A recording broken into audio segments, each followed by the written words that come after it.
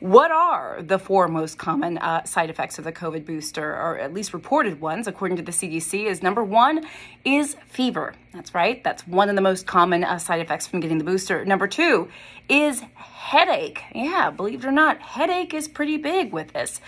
Number three is fatigue. This, by the way, is in no particular order, you should understand. But fatigue, by the way, I had all three of those, is a big one. And this fourth one is a side effect that I see pretty much from almost every vaccine I give in the office, whether it's the COVID vaccine and the booster or others as well. Number four, again, in no particular order, is pain at the site of injection. Remember, you may have had all of these, none of these, some of these. The most important thing is that you get your COVID vaccine and your booster.